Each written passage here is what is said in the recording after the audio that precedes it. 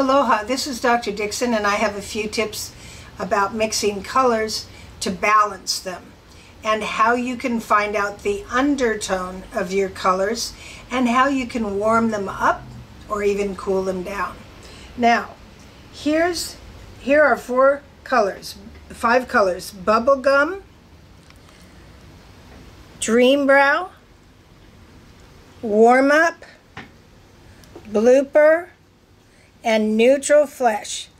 And you can see here that I have drawn, that I have placed maybe 3-4 drops of each pigment. This is the Dream Brow row right across here. And then I've added its modifier pigment here. But let's see what happens to Dream Brow. Okay, so this is pure Dream Brow. Okay, so that's pure Dream Brow. Pure Dream Brow. Now, let's mix Dream Brow with Bubblegum. Let's mix it up. We're getting a more chocolatey, softer color. It's warmer too, and lighter, so it's softer.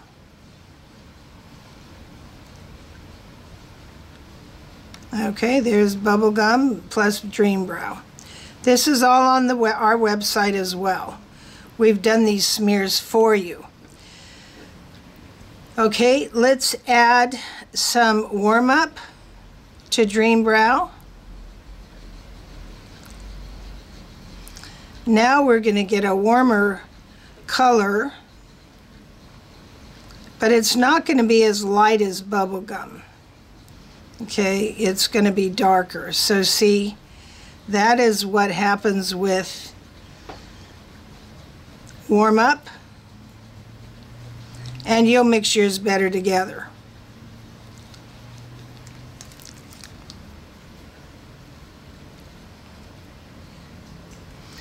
Okay, so you may say, well, that's too red.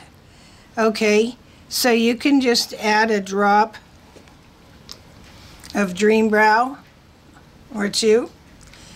You're just wanting to warm it up. You're not wanting to make it red.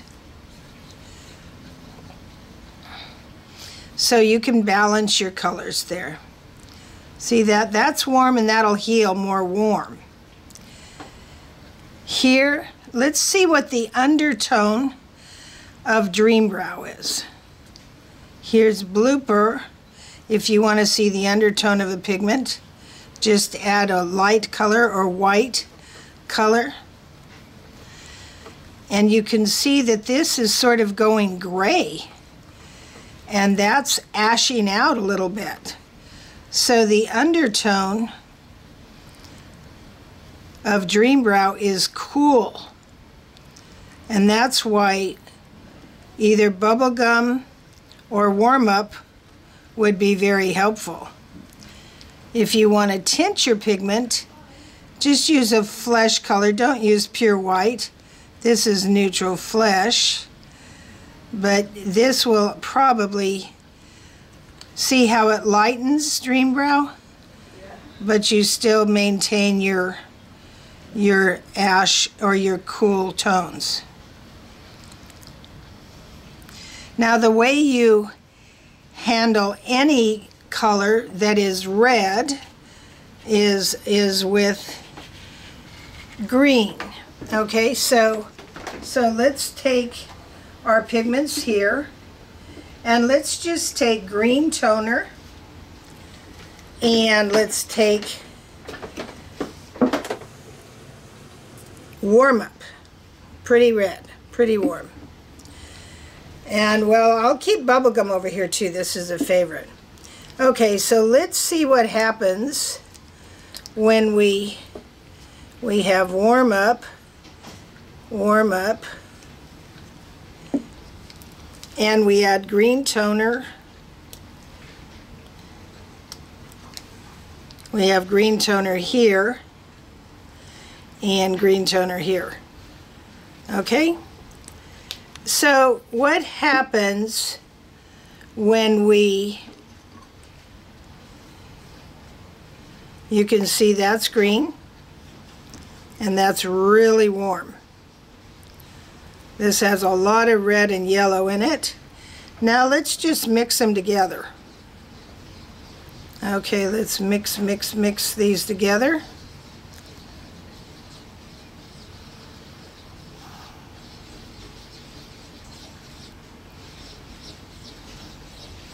And you're getting your brown. Okay, so here's your brown. So if you have a brow that has too much red in it, pinky red, you can just add a little bit of green toner to your brow. If you have a brow that has healed with too much green in it, just add a little warmth with warm up. And then you're balancing your brow. So you've gone from too red to a beautiful brown. You've gone from too green to a beautiful brown. This is color theory, very basic color theory, but it's amazing how there are people who consider themselves masters or experts and makeup artists. It doesn't matter. They have not learned their color theory for the skin. This is a very beautiful balanced color that will heal. Can I share one more thing with you? I'm going to show you how to make a pretty blonde. I'm going to, instead of using warm up, I'm going to use bubble gum. Okay? So take a drop of bubble gum there and just a little bit of green toner here and start mixing this together. And you're going to start getting a color that is more suited for blondes. You're going to start getting a warm blonde, and now you're going to start add a little more green, and you're going to start getting an ash blonde. So color source pigments are your friends. Unfortunately, there are people who haven't learned their color theory yet. But basically, red neutralizes green, green neutralizes red, and they balance each other to get a beautiful brown. And here's bubble gum.